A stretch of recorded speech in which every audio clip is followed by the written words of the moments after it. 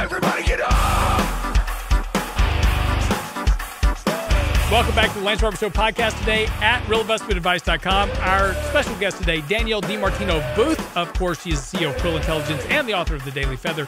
Danielle, we've talked about a lot of stuff today in regards to the Fed. Of course, that is your bailiwick since you used to actually work with the Dallas Fed for a long time. You know, one of the things that has been interesting lately is we've seen a lot of the lieutenants of Jerome Powell out into the media talking, giving speeches, etc. Both Lael Brainerd as well as Richard Clarida, you know, talking about different aspects of things that may be done or possibly could be done in the event of another crisis or recession. One of those issues is, or one of those topics was the idea of targeting yield rather than doing, you know, straight up QE where they say we're going to do $1 billion plus in bond buying or $1 trillion in bond buying. We're going to target a specific yield. We'll buy until we hit that specific yield, and then we'll stop. This was something we haven't seen since World War II. It's something that Japan has tried to do. In both cases, it really didn't seem to work out that well. I kind of want to get your thoughts on it. Well, the problem is, and you can go ask Kuroda over at the Bank of Japan, you have to have a pool of assets into which you can buy sufficient amounts and not be competing with, by the way, what we were just talking about, pensions and other natural holders who want to own those longer dated treasuries. So, you know, I see that the slope could be very slippery of the Fed running out of, because presumably it would be the 10-year. Right. Brainerd actually said she could come out initially and say, we'll target the 1 year, we'll target the 2 year.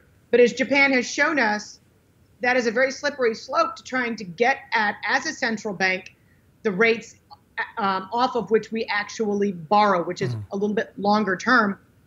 And the reason I think that we have seen unintentional, unwanted, unwelcome tapering on the part of the Bank of Japan is that they have, in this endeavor to control the interest rate, they haven't had enough to buy. So they've actually tapered against their will, and it's not something that I can see being necessarily feasible here. And what worries me is that the Fed could be, you know, just imagine, you know, an octopus with lots of arms flying around, that they could possibly be in a few years doing conventional, I can't believe I just said conventional QE, that they could be doing QE as we know it and possibly trying to target interest rates next. Right. And if that doesn't work, then we're going to have to save the pension. So we'll buy municipal bonds, at auction, straight from the governor of Illinois. And that leads us to the slippery slope of stocks. Again, I think one of the chief difficulties with academics keying off of models is that they can convince themselves that anything is possible. Bernanke told us with a straight face that the Federal Reserve would never monetize the debt. Well, and he told us with that same straight face that their models explained to them that when the time came, they would be able to fully exit all of the purchases of securities made during the emergency QE era. Well, guess what? We will be monetizing every single penny that the Fed cannot roll off of their balance sheet once quantitative tightening has concluded. Right. Every penny after that could not be rolled off is true debt monetization. I have been beating on this drum. My only point is you can have the best laid out plan in the world, but execution is not the Fed's strong point. It's not any central banker's strong point. The more you impede upon markets' ability to set rates that they naturally should be setting, the more difficult it is to execute fun, new, fancy plans that look great on a whiteboard. You know, you bring up a really great point. I mean, you use some big words in here that, you know, people listening to our podcast are going to go, I'm not really sure what she just said. You talk about monetizing debt, and we talk about targeting, you know, economic cycles. You know, one of the questions I've always had is, why is the Fed so terribly afraid of recessions? And, you know, they will go to any length, it seems, to avoid having a downturn in the economy. And I say this, you know, from the standpoint that recessions are actually a good thing. If we had recessions, on a more frequent basis. You would keep from having these excesses and bubbles in the markets. And so, yeah, you'd have some slow periods where the Fed could be effective at helping to, to slow the rate of recession and to get the economy through it. But by trying to avoid them altogether, we keep building these boom and bust cycles. Right. Do you think the Fed I shouldn't say misguided, but do you think they're missing the target here of trying to avoid recessions entirely? I do. It was interesting to hear Jerome Powell in his latest press conference cite the example of Australia when asked the question, can the U.S. economy continue to expand indefinitely? Mm-hmm. That scared the heck out of me. Of course, Australia has not gone into a recession. A, their central bank never went to the zero bound. They're completely rational people. But B, they've been growing because China has been growing, and they're an exporting nation to China, and it's a symbiotic relationship, and there's no way that Australia could have gone into recession.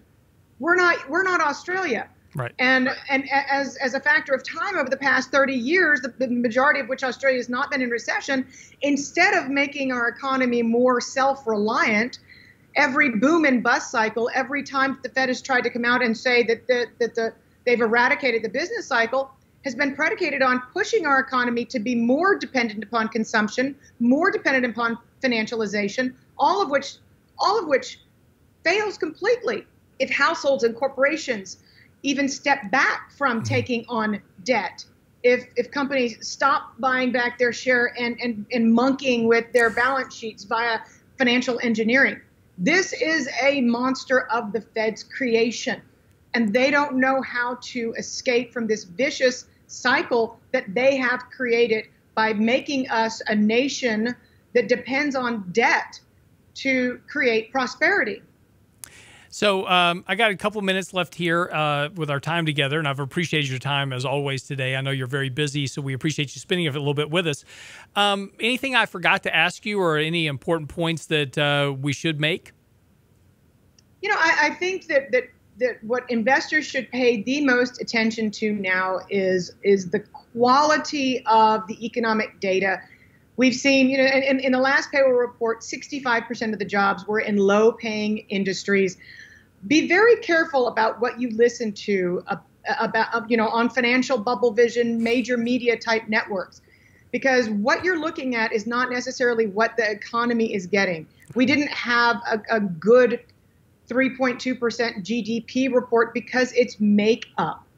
And the 49-year low in the unemployment rate is not necessarily a bad thing. But again, look at the composition of the workforce and look at how many millions of Americans cannot even access unemployment insurance in order to make that initial jobless claims weekly number go up. Right. These are the things we write about every day at Quill Intelligence so that you're not sideswiped and taken by surprise by a big reversal in the economic data. Well, that's because, you at Quill Intelligence and me here at Real Investment Advice, we write this stuff and people go, you're just being bearish. But the point is understanding the facts so that you're absolutely right. There's nothing bearish about reporting pure data. Absolutely. Nothing bearish about it at all. And you know what? And at the point that it matters a whole lot. Danielle, thank you so much for your time today. We appreciate you as always. And, best of luck to you. You're doing awesome. We'll have you back here soon on another edition of the Lance Roberts Show podcast right here at RealInvestmentAdvice.com. You can get daily real investment news you can use, delivered at the speed of the internet. Sign up for Lance's newsletter now at RealInvestmentAdvice.com.